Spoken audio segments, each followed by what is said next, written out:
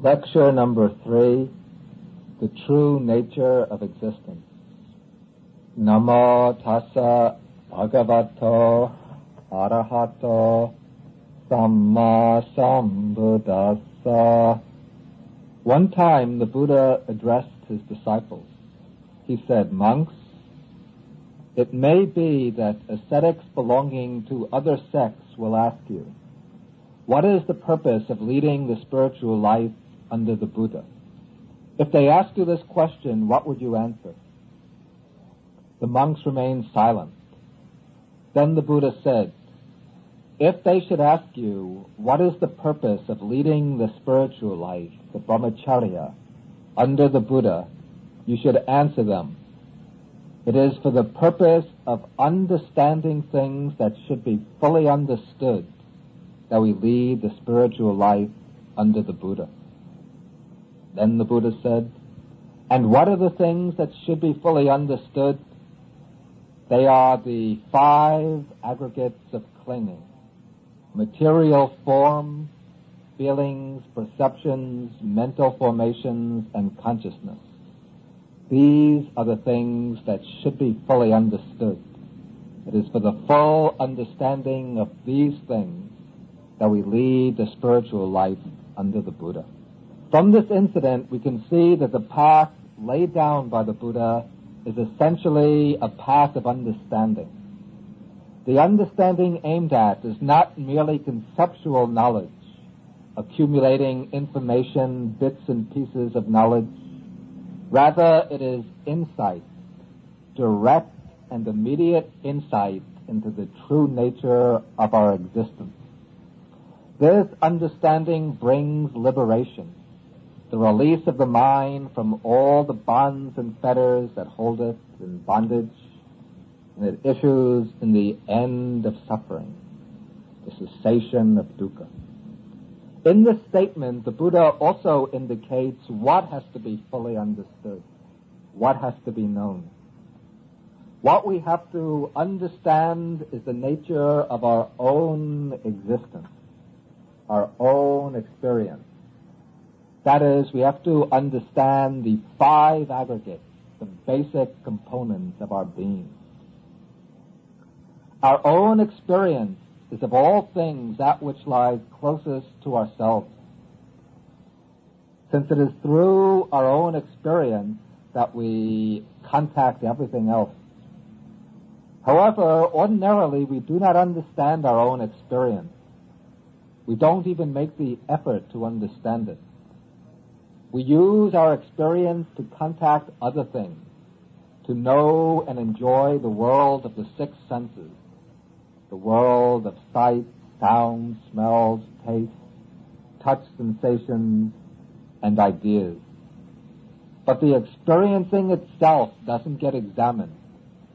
Thus, we continue to learn about everything except the instrument of knowledge. Yet it is just this experience of understanding that provides the key to wisdom. The method of the Buddha reverses this procedure. The Buddha offers us the Dhamma as a searchlight we can focus on our own experience in order to understand it in correct perspective, yatha bhutam. To understand our experience, our existence, involves 2 steps. First, we have to look into the makeup of our being, to see what our existence consists of, to take it apart mentally, to see how it works, then to put it together again and see how it holds together. The second step is to examine our experience in order to discover its most pervasive features, the universal characteristics of phenomena. We'll take these 2 steps in turn. The first step requires that we treat our experience analytically. We have to dissect the person, the being, our own individuality. We have to dissect it into its factors.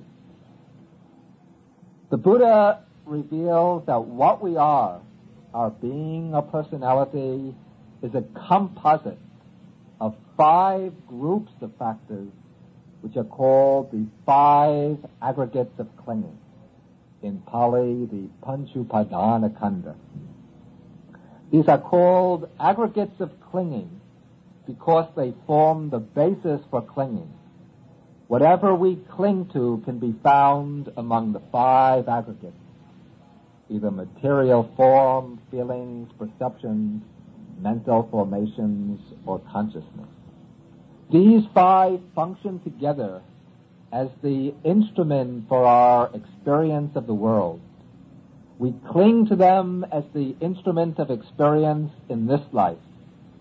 And when they break down at death, through that same clinging, the desire for enjoyment and for existence, we bring into being a new set of aggregates, a new life, to continue our experience in another existence. Thus we build up one set of aggregates after another, life after life, and in that way we accumulate dukkha, the suffering of the round of samsara. The Buddha says that the 5 aggregates are to be fully understood. That is the truth of dukkha, the first noble truth. And the first noble truth, the function with regard to that truth, is to fully understand it. To bring suffering to an end, to win the freedom, the peace, the happiness of deliverance, we have to turn our attention around and see into the nature of the 5 aggregates. The 5 aggregates are our burden, but at the same time they provide us with the indispensable soil of wisdom. In the last talk, we explained the 5 aggregates in a general way. This time we're going to examine them in greater detail. Our treatment will be largely analytical, but throughout it should be remembered that Buddhism pursues analysis, not for its own sake, not in order to accumulate data and information, but rather to lay bare the nature of our existence as a preliminary to direct insight. The term aggregate, in Pali khandha, means a collection, a heap of factors. Each of the 5 aggregates is called a khandha because each includes under itself many factors. A khandha is a category or a classification containing a whole set of phenomena that share a common characteristic. Between them, the 5 aggregates exhaust our psychophysical existence. Any event, any occurrence, any element in the mind-body process can be put into one of the 5 aggregates. There is nothing in the whole experiential process that lies outside the 5 aggregates. The first aggregate is the aggregate of material form, the rupa khandha. This aggregate includes all the material factors of existence, every type of material phenomena. Most important, of course, is the body, the physical organism through which we experience the world. The Buddha analyzes the aggregate of material form into 2 basic subsets. First, there is the 4 primary elements. Then second, there are the secondary forms of matter. The 4 primary elements are called by the old mythological names: the earth element, the water element, the heat element, and the air element. But for Buddhism, these terms do not mean literally the natural earth, the water, fire, and air. Rather, they symbolize 4 behavioral properties of matter, properties common to all material phenomena, properties that every material body exhibits. The earth element is the property of extension. the property by which a material body occupies space, has some degree of hardness or softness, resists pressure, and excludes other bodies from occupying the same space. The water element represents the property of cohesion. Because of this water element, material particles bind together and adhere to one another. The heat element is straightforward. This is the principle of heat by which all material phenomena possess some degree of heat. Even when a particular substance feels cold to us, that is only because it contains less heat than our own body. But every material body possesses some degree of heat, some amount of the heat element. Then the air element is the principle of oscillation, by reason of which all material particles are in a state of vibration. By reason of this, material bodies can exhibit motion. Now, all material phenomena, as we said, possess these four elements to some degree. What distinguishes them is the proportion in which the primary elements are combined. We discriminate the types of matter on the basis of the dominant element. Thus we get solid bodies, liquids, gases, and forms of energy, depending on the proportions or the predominance of earth, water, heat, and air. But the four elements are present to some degree in every unit of matter. Besides the four primary elements, there are a number of secondary types of matter. Material forms which are derived from the primary. These are called upada-rupa, or upadaya-rupa, derivative matter. The most important of these are the five sensory receptors, that is, the sensitive tissue of the five sense faculties, the eye, ear, nose, tongue, and body.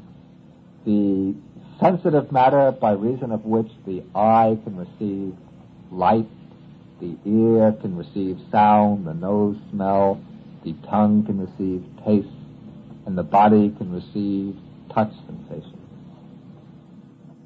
The first four sense data, that is, colors, sounds, smells, and tastes, those are also types of secondary matter.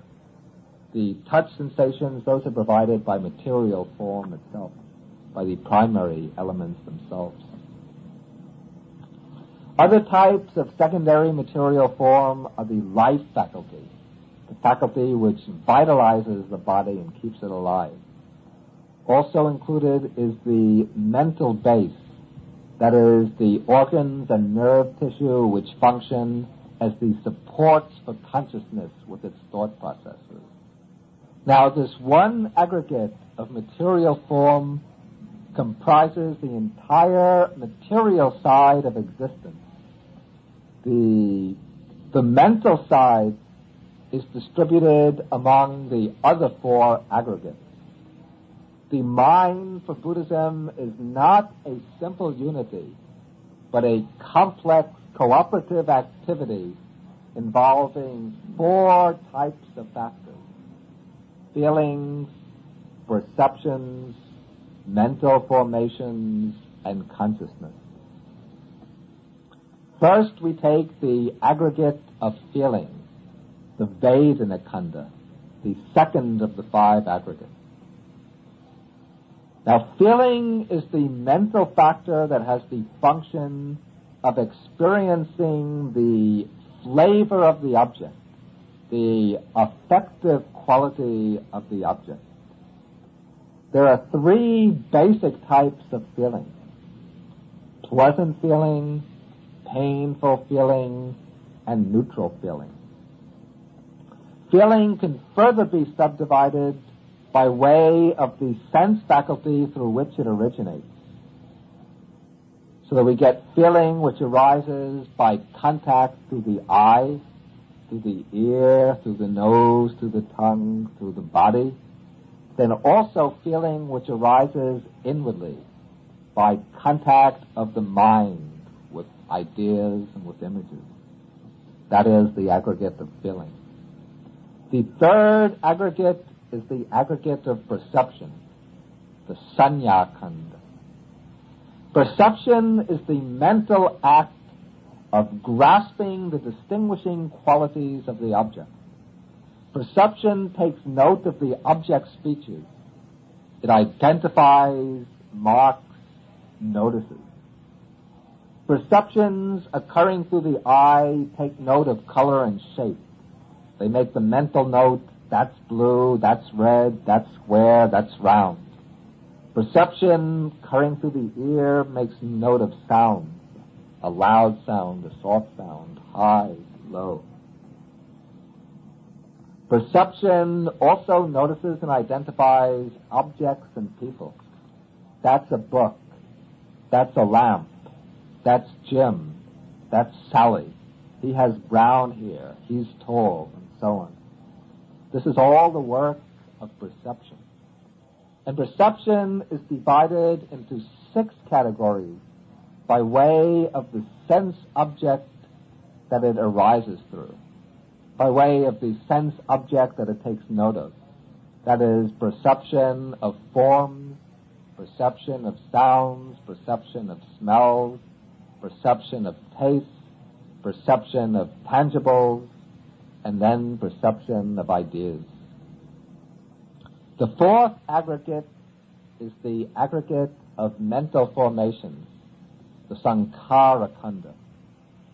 Mental formations, sankhara, this is a comprehensive group which includes a number of factors. In the Abhidhamma, 50 sankharas are distinguished. But of these, the most important is volition, or will, that is called cetana. This is the factor responsible for action, the mental factor which arouses us to act by way of body or speech, or the factor which impels and motivates thought. The aggregate of mental formations also includes all the different desires and emotions. And of special importance, it includes the factors called the wholesome and unwholesome roots. That is, the basic psychological roots of unwholesome actions, greed, hatred, and delusion, and the basic roots of wholesome actions, that is, generosity, loving kindness, and wisdom. The fifth aggregate is the aggregate of consciousness, the vijnana khanda. Consciousness is the chief factor of mind. That is, it's the basic awareness of the object, the light of awareness, which makes all experience possible. And consciousness is divided into 6 types by way of its basis. There is eye consciousness, or visual consciousness. That is, the consciousness which arises through the eye, cognizing visible forms. Then there is ear consciousness, or hearing consciousness, which cognizes sound. There's nose consciousness, which cognizes smells. Tongue consciousness, which cognizes taste. Body consciousness, which cognizes tangibles, touch sensations. And then there's mind consciousness, or thought consciousness. And this type of consciousness, mind consciousness, can cognize the objects of the senses, that is, sight, sound, smells, tastes, and touch sensations, and it also can deal with its own class of objects, ideas, concepts, images, abstract notions, and so on. Consciousness seems similar to perception, resembles it in certain ways, but the two perform different functions. Consciousness is the general awareness of the object. and perception is the specific factor which grasps the object's distinctive qualities. But all the four mental aggregates always exist together. They all depend upon one another. They are always invariably associated with each other. So whenever there is any experience of an object, at that moment there is present simultaneously a feeling, a perception, a whole cluster of mental formations, and then, of course, there is the fifth aggregate, consciousness, the light of awareness. So these are the five aggregates. And these five aggregates constitute what is called Sakaya, literally the existing body, the psychophysical organism, our personality, our individuality. Whatever we identify ourselves with, whatever we take to be I, myself, can be found within the five aggregates.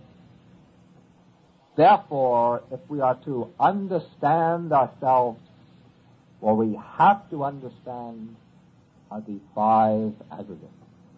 Now, to fully understand the five aggregates means to see them as they really are. And this means to see them in terms of the three characteristics of existence. These three characteristics are, first, impermanence, anicca; second, unsatisfactoriness or suffering, dukkha; and thirdly, selflessness, non-self, insubstantiality, anatta. The Buddha says, "Sabbe sankhara anicca." All formations are impermanent. Sabbe sankhara dukkha. All formations are unsatisfactory. And sabbe dhamma anatta. All phenomena, totally everything whatsoever, is not self. All formations, sankharas, formations, are things which arise through causes and conditions. And everything that arises through causes and conditions, all compounded or formed phenomena, are impermanent and unsatisfactory. Then all phenomena, all dhammas, all actualities are not self, egoless, without substance. Now, normally, we do not recognize the three characteristics. We do not see them, even though we might have experiences which disclose them, but we don't see them in their full depth, in their full significance. And the reason why these three characteristics are so difficult to see is because the mind is ordinarily covered over by avijja, that is, by ignorance. Ignorance is a specific mental factor which covers over our minds, which has been covering over the minds of all sentient beings through beginningless time. It covers the minds of everyone but the fully enlightened ones, the Buddhas and the Arahants. Now, ignorance functions in two ways, one negative, the other positive. On the negative side, ignorance simply obstructs us from seeing things as they are. It throws up clouds of mental darkness. It conceals the true nature of phenomena so that we ignore the real marks of things. But ignorance also has another function, a positive function. That is, it creates in the mind certain appearances, illusions, which are called in Pali vipalasas, literally perversions. These perversions infest the entire process of consciousness. So that instead of seeing things as they really are, we see them in ways which are quite the opposite of the way they really are. That is why they're called perversion. They turn everything we become aware of upside down. The perversions operate at three levels: the level of perception, the level of thought, and the level of understanding. First of all, we perceive things in a distorted way. Then, building upon these distorted perceptions, the mind thinks about the percepts in a distorted way. Then, weaving these distorted thoughts together into a picture of the world, we interpret our experience in a distorted way. That is, we become subject to the perversion of views, to wrong understanding. Now, the Buddha teaches that these four perversions, or we should say, the Buddha mentions four perversions which occur at each of these three levels. The first is the perversion of regarding the unattractive as attractive. This refers especially to objects of sense enjoyment. Seeing the body as beautiful and attractive when the body is really a mass of skin, bones, organs, flesh, and blood. The second perversion is the perversion of regarding what is really dukkha as a source of true happiness. Seeing what is unsatisfactory, insecure, connected with pain, seeing that as pleasurable. The third is the perversion of regarding the impermanent as permanent. And the fourth is the perversion of regarding what is really not self, not an ego, taking that to be our self, our ego. Each of these four perversions occurs at the three levels: perception, thinking, and views. And because of these distorted motions, our minds get caught up in the web of illusion.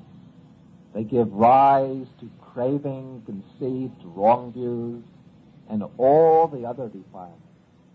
And in that way, we become lost in dukkha, in suffering. The Buddha's teaching on the three universal marks of existence, impermanence, suffering, and selflessness, this gives us the remedy to clear away these delusions, the means to get free from suffering. The perversion of regarding the unattractive as attractive, this is limited to the body, and therefore its antidote, which is the meditation on the unattractive nature of the body, this is not really a universal characteristic, but is more limited in scope. The three universal characteristics are impermanence, suffering or unsatisfactoriness, and selflessness. And these three characteristics have to be understood in two stages. First, they have to be understood intellectually, by reflection, by examination. Then when we've understood them intellectually, then we have to penetrate them by direct experience, through direct insight. Now, intellectual understanding should not be confused with insight, and it shouldn't be made a substitute for it. The value of intellectual understanding is preliminary. It serves as a preparation for insight. But eventually it has to give way to direct realization. And so when we explain these characteristics intellectually, we shouldn't make this a substitute for practice, but just use it as a guideline for understanding what has to be seen through the actual practice of insight meditation. Now we'll take these three characteristics in turn. The first characteristic is anicca, impermanence. This is the root characteristic in the Buddha's teaching. the characteristic which is the most fundamental, the one which forms a basis for the other two. Because of the characteristic of impermanence, as we'll see, that things become unsatisfactory and become egoless. The mark of impermanence has two aspects. One is gross, the other is subtle. The gross mark of impermanence is fairly evident, and we only have to attend to it in order for it to become clear. The teaching on gross impermanence makes it known that everything that arises must at some time pass away, that whatever comes into being must eventually pass out of being, that whatever is put together sometime comes apart. This is evident in the cosmic process, in the course of history, and in the course of our own life. The Buddha teaches that the cosmic process goes through 4 stages of development. Every world system goes through 4 stages. First, it emerges from a state of undifferentiated matter. Then it evolves to a point of maximum differentiation. Then, thirdly, it begins to disintegrate. And fourthly, it goes to a stage of total disintegration, total destruction. Then, after some time, the process repeats itself over and over. In that way, every world system arises, evolves, and passes away. In history, we find the same pattern again. A civilization, an empire arises, reaches its zenith, then it declines, and eventually it perishes.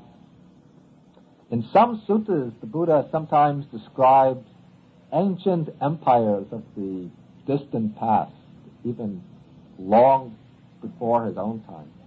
He describes their capital cities, their rulers, their courts, their ministers, their populations. He shows them in all their glory, and then he points out that all of this has passed away. Then he draws the inevitable conclusion that all formations are impermanent, unstable, comfortless.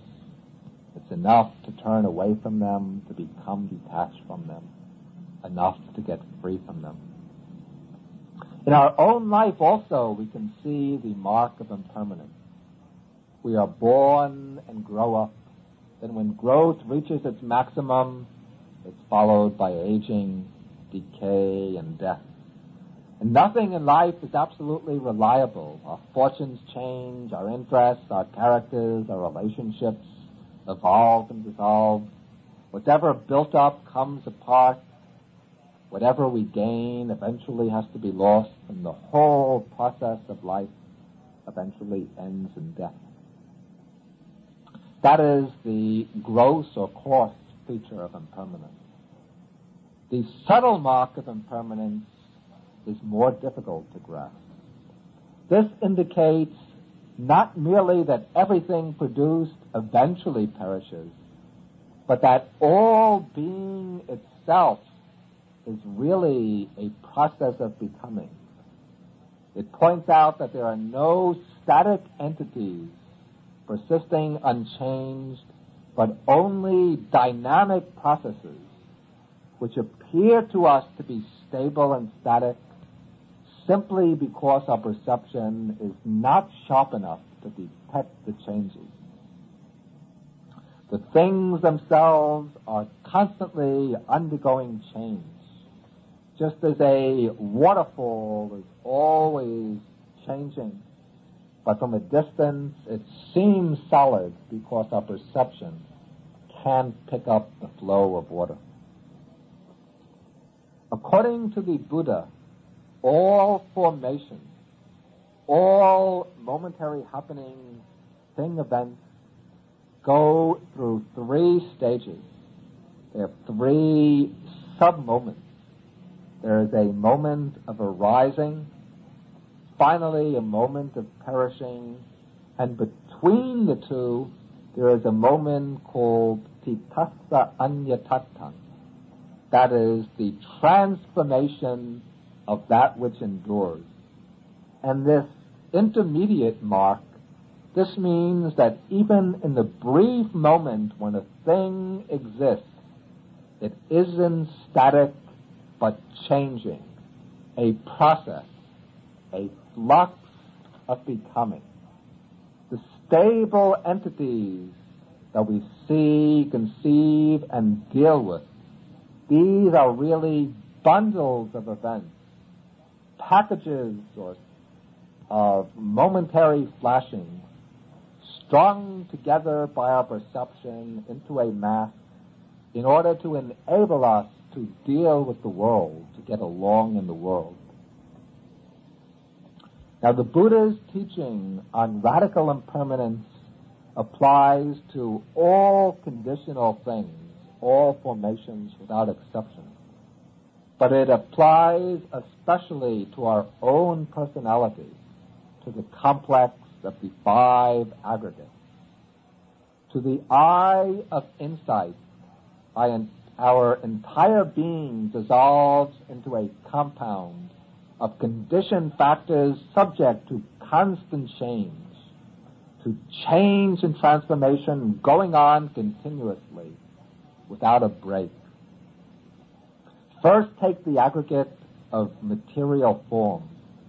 The body is made up of minute groups of material phenomena, which are themselves actually streams of events, arising and passing away with incredible speed of transformation. The change takes place so rapidly that the eye and mind cannot register it. If we twirl a glowing stick in the dark, the eyes fuse the moving point of light into the shape of a circle. So there appears to be a solid circle of light. In the same way, material form is subject to a continual flux of becoming, arising and passing away thousands of times each second. But all these processes get fused together into the appearance of a solid body. But the stable, solid material body, that is actually a mental representation, not a reality. It is a mental image arising in the mind and superimposed on the streams of material events, giving rise to the perception of a stable material object. But through keen mindfulness and insight, the stable body dissolves, reveals itself to be just a collection of minute material processes arising and perishing from moment to moment. The same process of change applies to the mind. The mind is a composite of the four mental aggregates: feelings, perceptions, mental formations, and consciousness. And these are all in process. Streams of events arising and perishing countless times each second. Every moment there's a new feeling arising and passing away. A new perception, new mental formations, a new consciousness. They seem to form a stable, lasting mind, but this is only an appearance caused by the continuity of the process. Actually, there is a succession of frames of mind, discrete acts of cognition, made up of the four mental aggregates. The processes exhibit the same structures, similar patterns, so there appears to be the lasting mind. But beneath the outer cover-up patterns, the factors themselves are always changing, arising and dissolving. If we pay careful attention to the mental process, we see the rise and fall of mental events. Attention to the rise and fall breaks up the appearance of continuity, reveals the differences between events, and the discrete nature of the mental factors. And that way we get to discover the subtle mark of impermanence, of anicca. The second characteristic of existence is dukkha. In our last talk, we explained that dukkha means both felt pain and suffering, and also the general unsatisfactoriness of conditioned existence. And here the general characteristic of unsatisfactoriness is intended as the meaning of dukkha. But the two are totally separate. A fundamental reason why existence is unsatisfactory is because it is connected with pain, subject to suffering. The pain and suffering to a great extent are rooted in impermanence. We crave for a world where everything that we value and love will remain forever, but it has to change. And when we meet this change, then we undergo suffering. The five aggregates themselves are impermanent. We would like to preserve them, to make them steady, to dominate them with our will, but they escape our grasp, and then we meet with dissatisfaction, with suffering. Our inability to control the very things that we take to be ourselves. The Visuddhimagga, the great commentary, says that dukkha has the meaning of oppression by rise and fall. Rise and fall is the feature of impermanence. The five aggregates are subject to constant rise and fall. When we contrast this rise and fall with our desire for peace, for stability, then the rise and fall of the process seems oppressive. Therefore, oppressiveness by rise and fall is the distinguishing feature of dukkha. Since we discussed the characteristic of dukkha in full detail in the last talk, we'll just treat it very briefly here.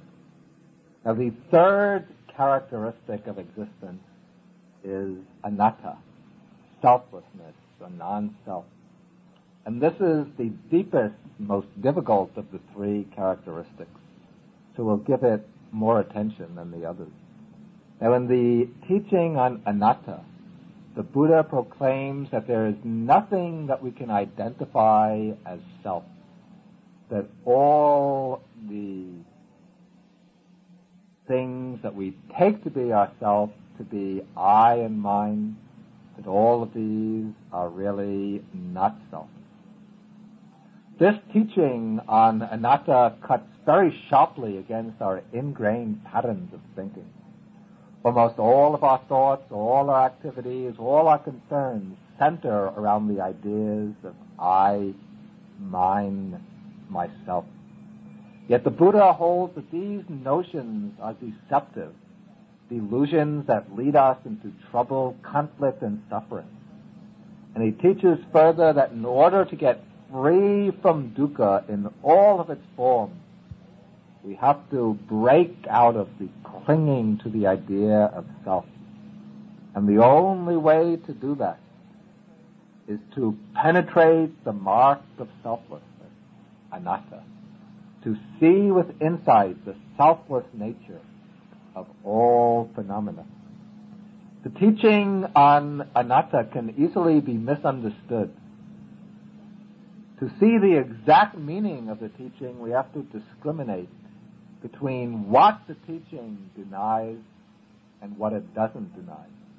We can approach this discrimination by distinguishing the different meanings of the word self. The word anatta means literally not self. So what is the self that's denied in the teaching of anatta? The word self can be used in three senses.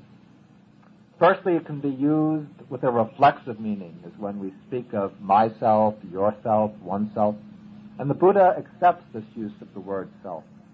He says you have to train yourself, one must purify oneself, you have to make the effort yourself, and so on. That's a perfectly legitimate use of the word self.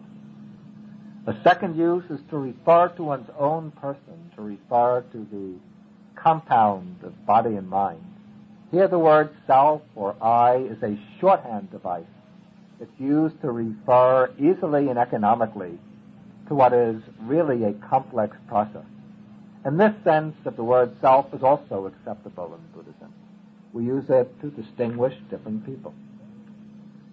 The third sense of self is that of a substantial ego entity, a lasting subject existing at the core of a complex process.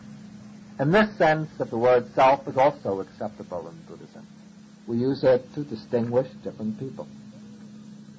The third sense of self is that of a substantial ego entity, a lasting subject existing at the core of the psychophysical personality. And it is with the idea of selfhood in this sense that the Buddha's teaching is concerned. The reason is that it is this assumption of an ego self that gets us trapped in suffering. And now the teaching on anatta doesn't deny the existence of the person, the individual, taken as the psychophysical complex. What it denies is that the person exists as a self, as a lasting, simple ego entity. The person exists, but the person is anatta, not self, not ego. The person or the individual is a complex of the five aggregates. And to say that the person exists is to say that this unified composite of the five aggregates exists. To say that the person is anatta, without self, without ego, is to say that the five aggregates cannot be identified as a self and do not contain a self. That no inner nucleus of selfhood can be found within or behind the personality made up of the five aggregates. The teaching of anatta is the most radical doctrine of the Buddha, the doctrine which cuts across all our habits of thinking and conceiving. For we usually see ourselves to be a self. We identify the body and mind as a self, or believe that we have a self standing behind them in some mysterious way. This is taken to be so obvious as to be beyond dispute. Yet the Buddha holds that the seeming presence of a self is an illusion, a mirage. When we look carefully, we find not a self, but only five aggregates, which are insubstantial without a self. Perhaps we can make the point clearer with an example. Suppose we're walking down a country road at night. We look down on the ground and suddenly we see a snake. We become frightened. Then we turn our flashlights on it, we look again, and we see there's only a rope, no snake. So we say that there's no snake there. There was only a rope that appeared as a snake. The rope was there all along, never a snake. But the rope appeared to us to be a snake. It appeared as a snake because our sight was obscured by the darkness, because we didn't focus our light on it. As a result of seeing the snake, we became filled with fear and worry. We found out it was only a rope. The appearance of the snake dissolved. We saw the rope, and then our fears dissolved. We became very happy and joyful. We felt relief. Now we can compare the rope to the personality, the complex of the five aggregates. We can compare the snake to the idea of a self or ego. Because of our ignorance, we don't see the five aggregates as they are, as simply five aggregates. But we see them as a self, as a substantial ego. And as long as we lack direct insight, wisdom, we go on taking the aggregates to be self. and we evaluate all our experience from that perspective, from the standpoint of ego clinging. But when we develop wisdom, we can apply that wisdom to our personality, the way we apply the flashlight to the rope. And then we see the person as being just the complex of the aggregate, without being the self, without containing the self. To make the teaching of anatta clearer, we have to investigate two things more carefully. First, what exactly is the nature of selfhood? What does the notion of being a self involve? And secondly, why is the person not a self? What are the reasons for negating selfhood in the five aggregates? We'll take each question in turn.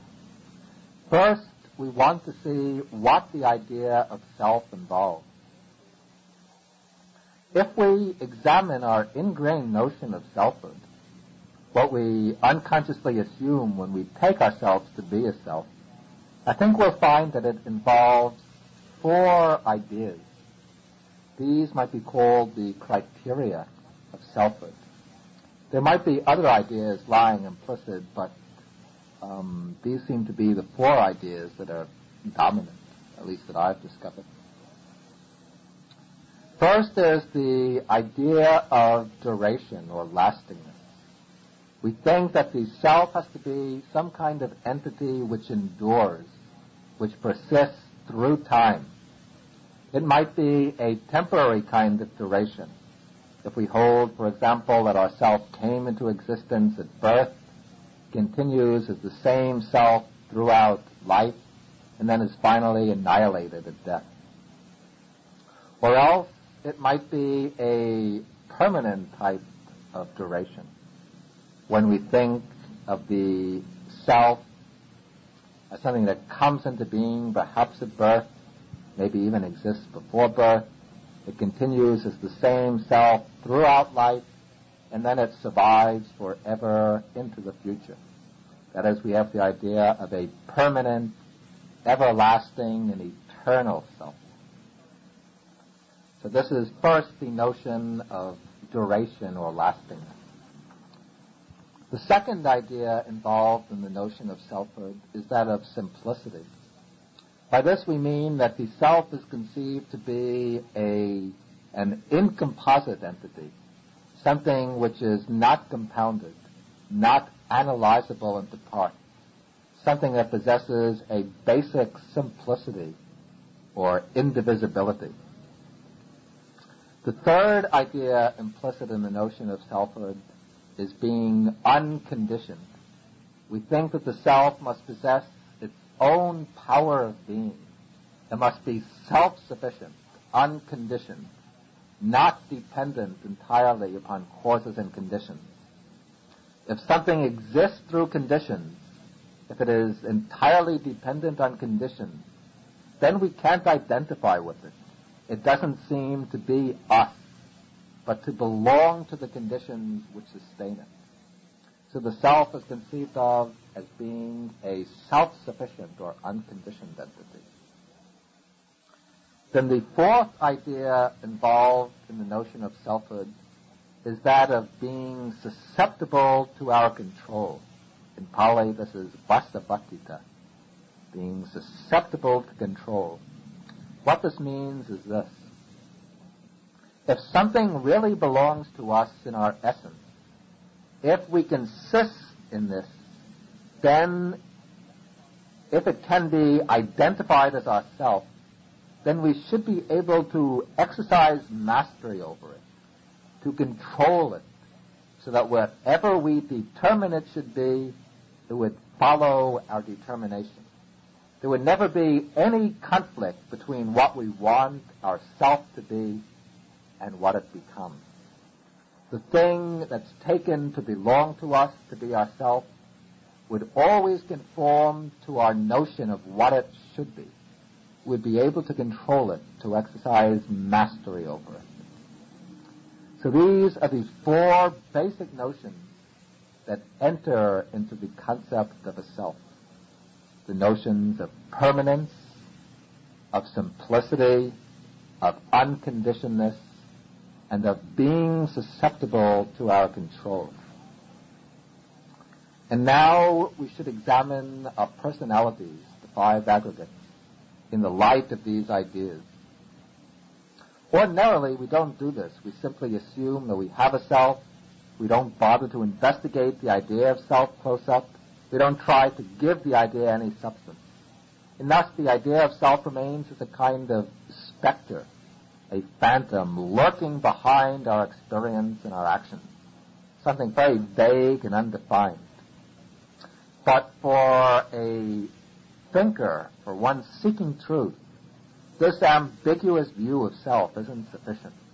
If there is a self, we have to try to pin it down, to define it, to find what it is.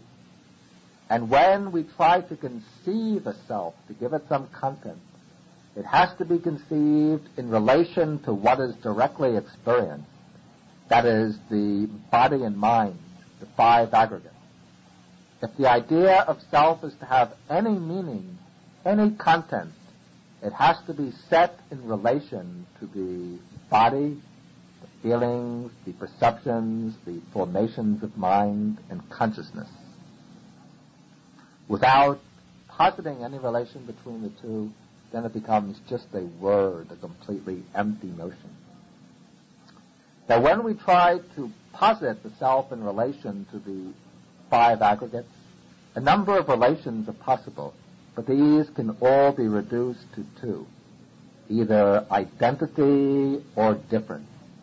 That is, when we conceive ourselves to be a self, we must do so either by identifying the self with some aspect of the body-mind complex, or else by distinguishing the self from the body-mind complex.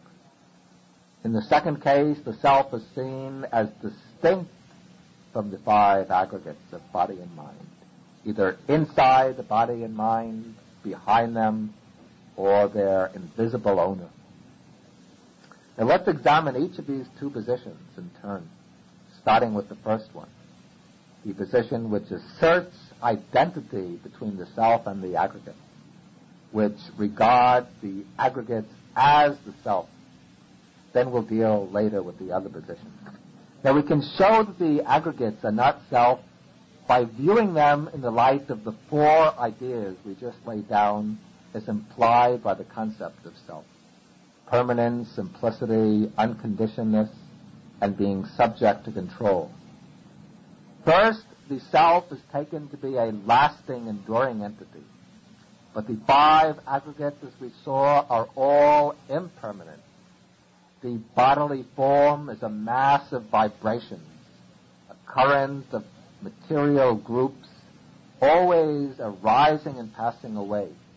The mind also is a series of momentary occasions of awareness, feeling, perceiving, willing, and being conscious, also constantly arising and passing away. And there's no one behind the mental process watching it, a subject, an observer.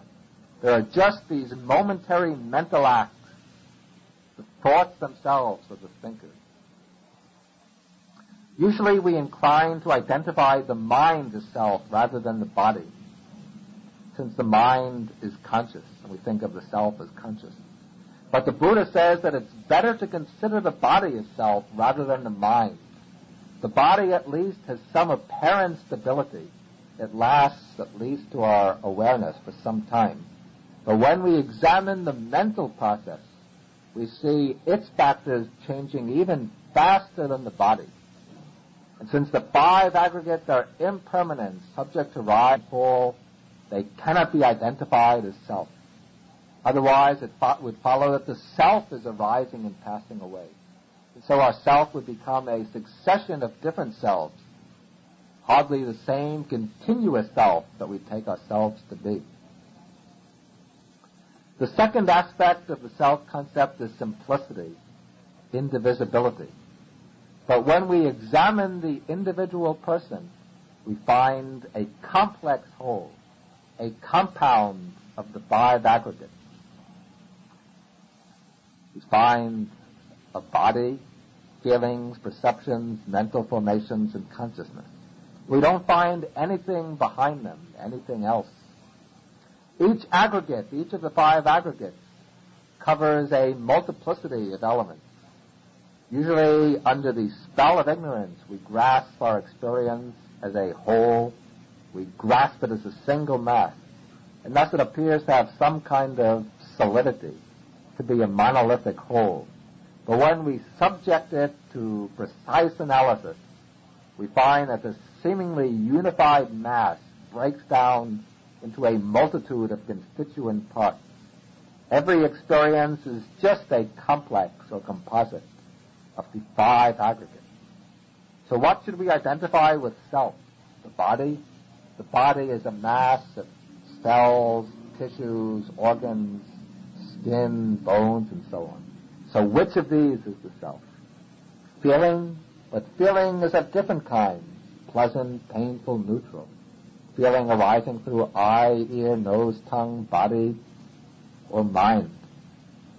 Perceptions are different. The mental formations are different. Consciousness is always different. So which of these is to be identified as self? Whatever we choose turns out to be impermanent, so it can't be taken to be self. The third aspect of the self concept is the notion of being unconditioned, self-subsistent. But when we examine the 5 aggregates, we find that they're all conditioned phenomena. They arise through conditions. They don't exist by themselves. The body, with its sense faculties, arises from the sperm and the egg. It arises from father and mother. It gains its being from the bodies of the parents. And the father and mother also, they gain their being from their parents, and so on, back to infinity. So no body exists through itself. Then the body continues to exist through food. It's a flowing metamorphosis of rice, potatoes, vegetables, meat, fruits, sweets, and so on, coming in at one end, flowing out through the other.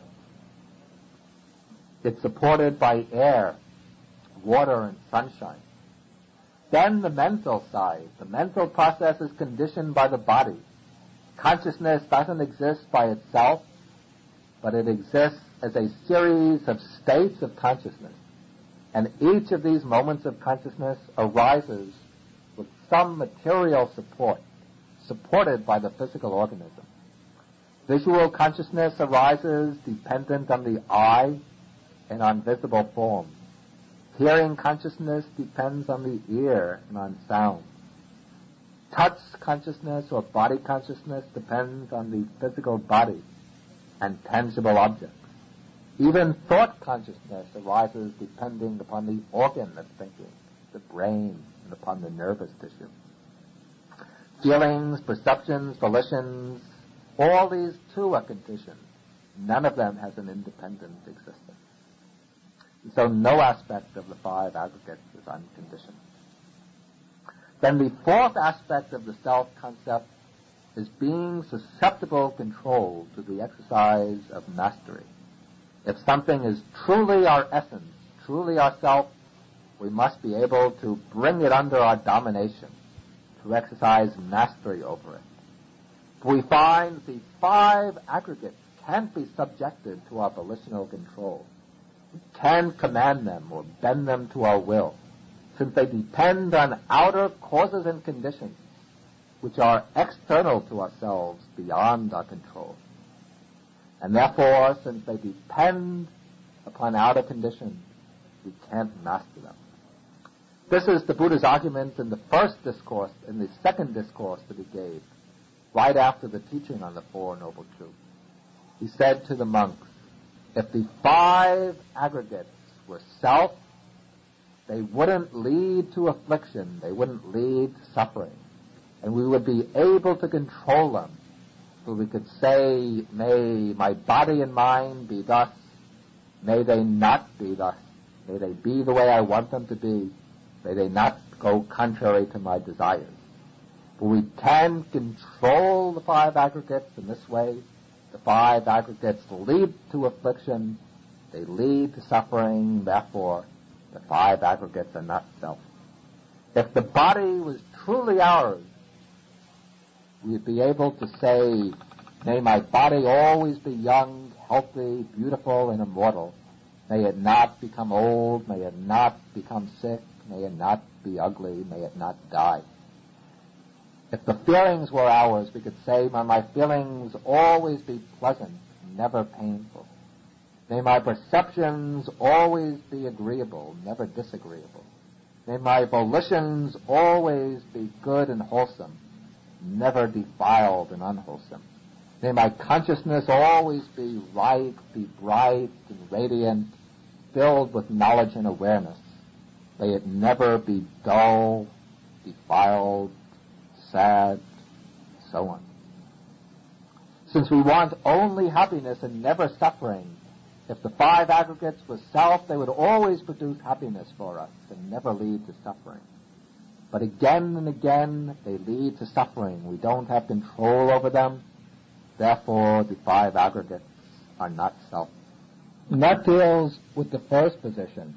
The aggregates cannot be identified as a self because the self must be lasting, simple, unconditioned, and subject to mastery, whereas the five aggregates are impermanent, compounded, conditioned, and not subject to mastery. Now we take the second position. This position holds that there is a self distinct from the aggregates, contained within them or behind them.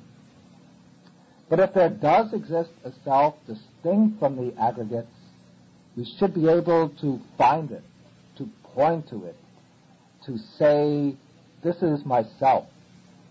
But when we try to identify the self, to give the idea some content, whatever we come upon, whatever we grasp hold of, turns out to be one or another of the five aggregates or some combination of them.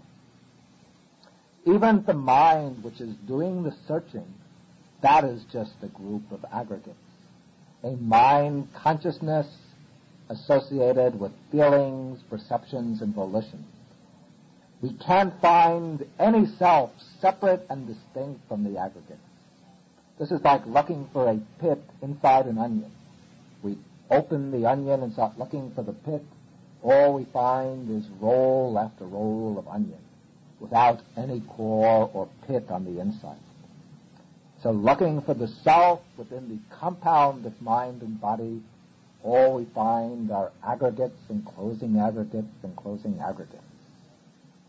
We never hit upon any solid, substantial self. The notion of self turns out to be a void idea, an idea without content.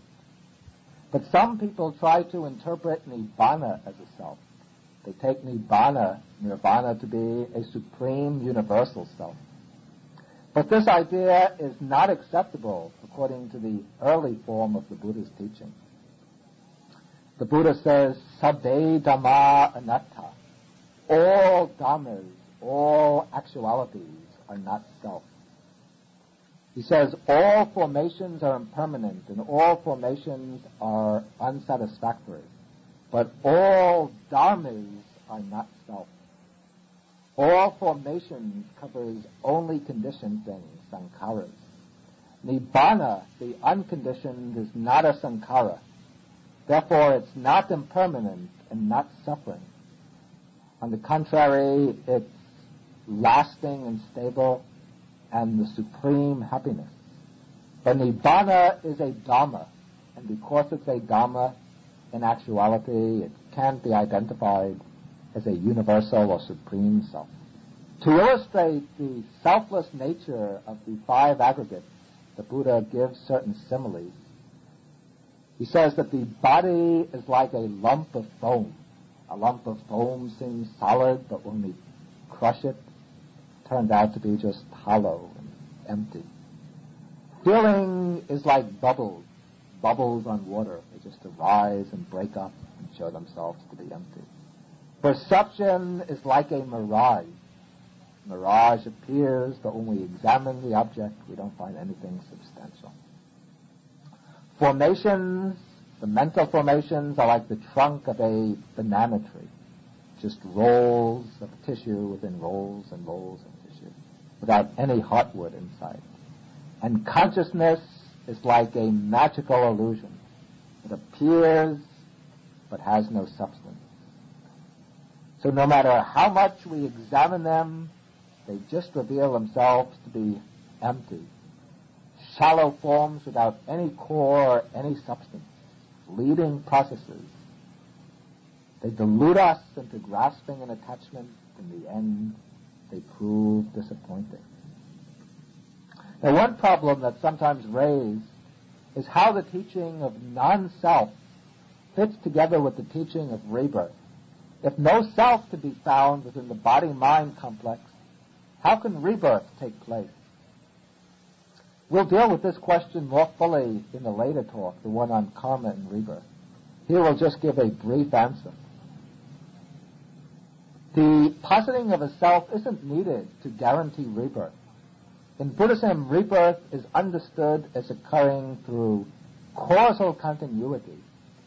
The body-mind process, even in this life, maintains its unity entirely through causal succession, without any lasting self.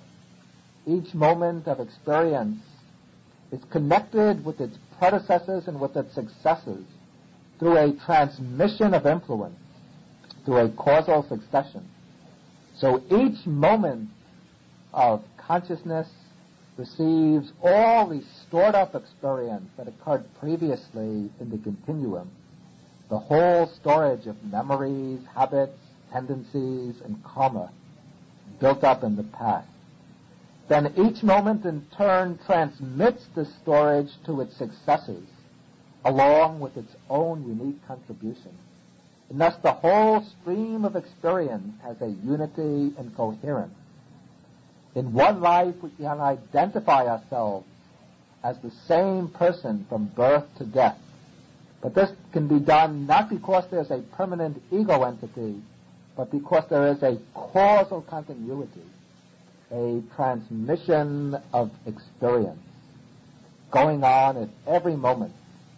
In the same way, at death, the body falls away and memory is blotted out, but the mental process, the stream of consciousness, continues on with the support of a new physical body.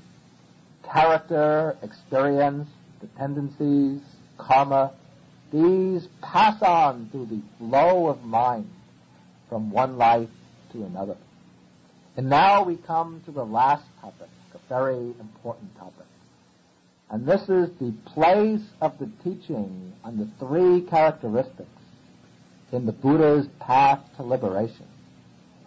For the Buddha teaches only dukkha and the way to the end of dukkha. So all of his teachings in some way fit into his path to liberation. Now the Buddha holds that the way to deliverance, the way to the end of dukkha, lies through understanding the real nature of our existence. We remain tied to dukkha, to the round of becoming, to suffering, because of our craving, our clinging and attachment. The clinging and attachments continue to operate because our minds are covered over by ignorance and deluded by false conceptions, by the perversion. We cling to the body and mind because we see them as permanent, pleasurable, and as self.